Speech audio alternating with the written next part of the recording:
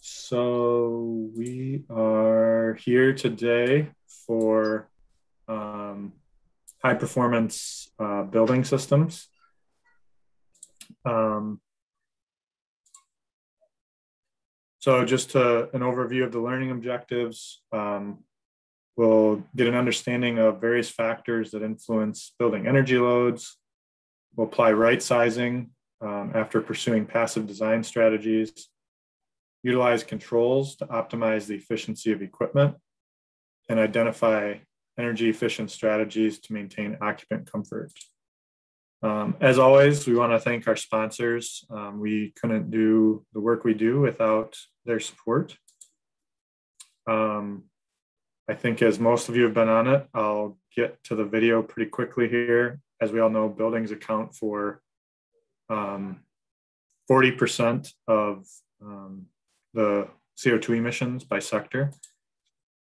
So the 2030 challenge is a challenge to try to reduce and eliminate that through efficiency targets in a tiered threshold, currently operating on a 80% savings right now and upping in 2025. So process, again, you'd create an account on a design data exchange, sign and upload the commitment, do a robust firm sustainability action plan, and then report projects. Some of the reading I've been doing around this quote struck me recently. The building envelope has a long life and should be given the greatest priority. While lighting systems last only 5 to 15 years before they are replaced, and HVAC systems last from 10 to 25 years, the building envelope will endure for 50 years or more and affect the energy use and design of lighting and HVAC systems for the entire life of the building. And that's a quote from Charles AIA in the Design Professional's Guide to Zero Net Energy Building.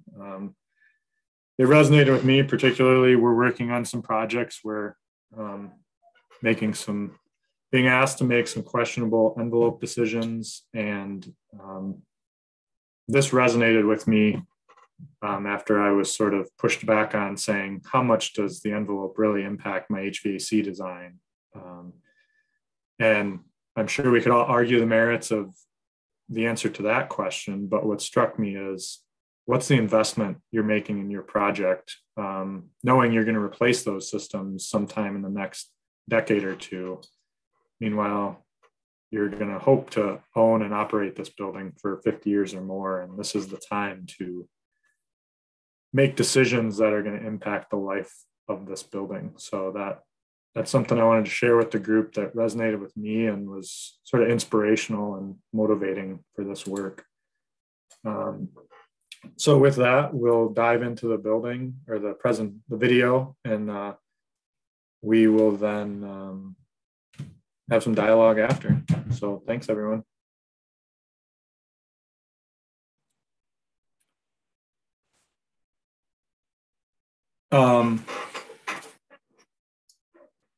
So I guess as a follow-up, thanks everyone for attending today. I hope that was informative. I know that last little bit for me about being able to understand the cost differences of, hey, this is going to cost you X, but it's going to save you Y, is something we're finding challenging right now in terms of finding those costs. But I do think, as we all know, money usually talks with our clients. And so I think it's probably something critical that, in particular, we as architects need to be better about, is at least thinking in that way to propose the question. And whoever, whether it's CM partners we're working with or engaging with subcontractors, I think that certainly helps to answer some of those questions and just enhances the value we bring to our clients. I guess before I talk a little bit about the slide that's on screen, I guess any questions or reactions or comments to the video we just watched? I'll add to what you were talking about, Andrew, about costs, and just kind of reiterate another point. And it seems like the exterior envelope's always the first thing to be to be on the chopping block, to be engineered, cost engineered. So, which is always really interesting to me, because if you look at the overall budget and the elements that contribute to that budget, the exterior enclosure usually is only about 5, maybe 10% of the overall budget. And so refocusing that perspective is also a big piece of the conversation. Yeah, Andrew, this is Dennis. I think the other thing that comes across from that presentation is the fact that in our business, we tend to look at systems individually. And, particularly when you've got a CM, they're pricing it, it's all broken out by system. And yet, in almost all the examples, they kept looking at everything from a holistic viewpoint, not just one system at a time. I made one of the comments in the video in a quote I wrote down was thinking of buildings as an ecosystem. So the refrigeration that they harvested the hot water from, it's like, man, that's an easy example of, well, hey, now not only did you reduce the size and cost of the mechanical system, you're also using that resource somewhere else in the building. And and that makes it Sean. harder. Oh, I was just going to say, when it's more integrated like that, it makes it harder to get rid of, when you're looking at cost.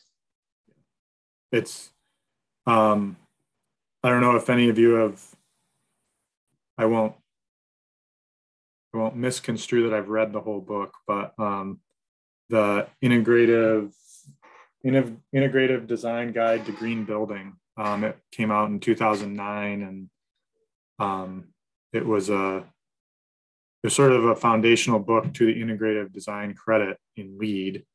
And I always use an example from that of how does paint color impact HVAC sizing. And it goes to this exercise of basically challenging the rules of thumb that lighting engineers use to put the amount of light in there, and then how that reduces the heat load from light, and on and on.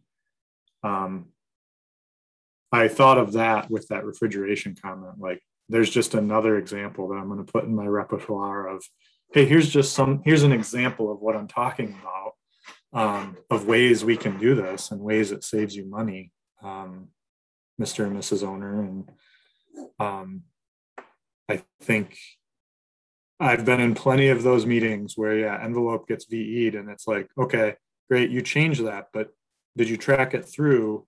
Because now the air handlers just got 2 tons bigger, and you need more fans, and you need this. So we saved $30,000, but we just added 300 to sort of use the same numbers they used. And then it's like, sometimes those get contentious because obviously the CMs are in a position of trying to get the project on budget.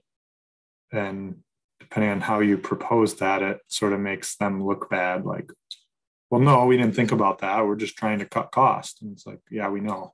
We know what's going on here. So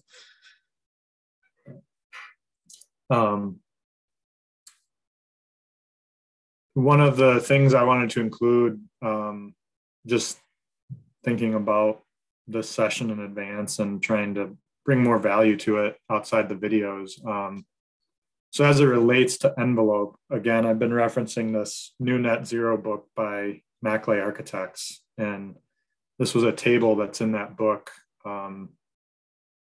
that is, the video sort of alluded to it too. It's like, it's a starting point. It's not end all be all.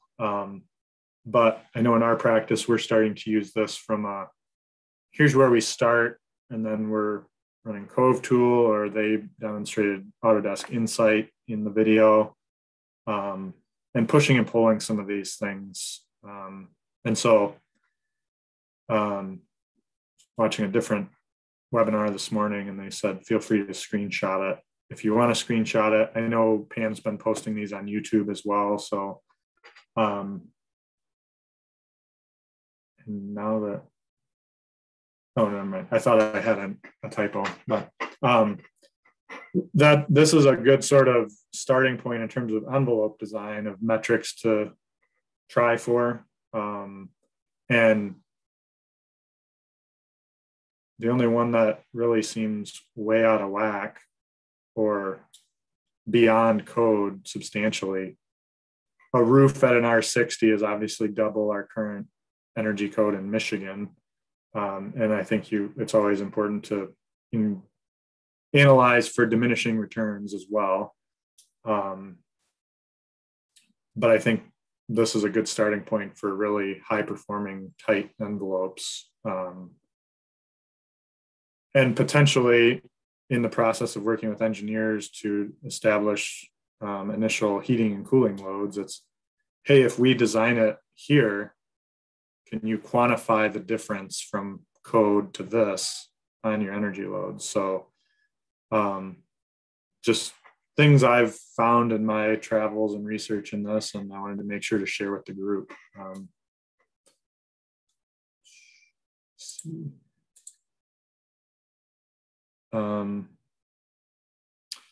That was really, I don't know if there's any other dialogue or commentary on that. Otherwise we can wrap up. I'm just asking questions about, your design process.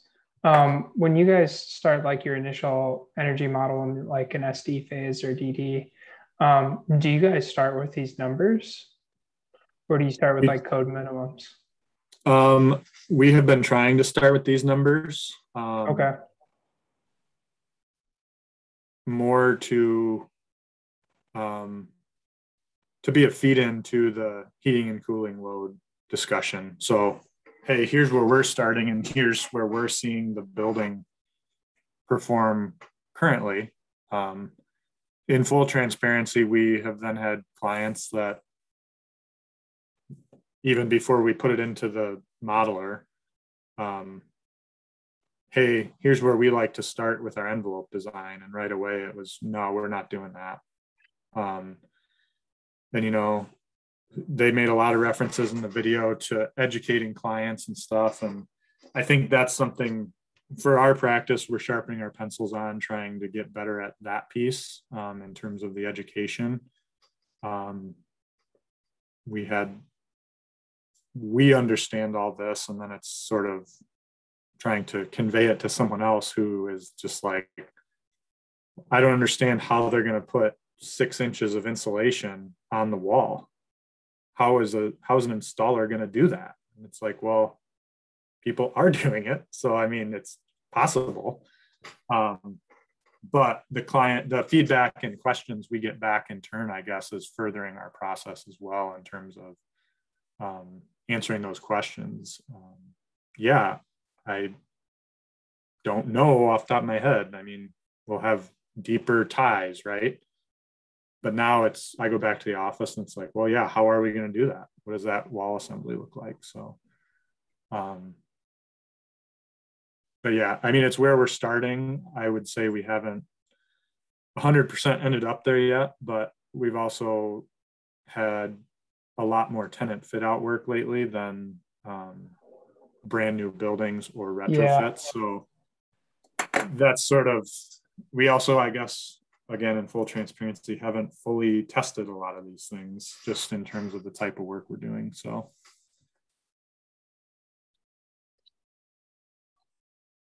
Oh, fantastic. So again, my question always will be, will you make the commitment today? A couple resources again. I guess a few event plugs. So here's my typo I was afraid of. In 2 weeks, we'll have the next session in this series. So that's October 26th at 11:30, and that'll be on role of renewable energy. And then I just want to give a plug out to bigger chapter events. So on October 28th, that's 2 Thursdays from now, the AIA Honor Awards will be happening at the LIT GR And I plan on attending, and I hope to see many of you there. So with that, I will let everyone get back to their days. Thanks for your time. Thank you. Yeah.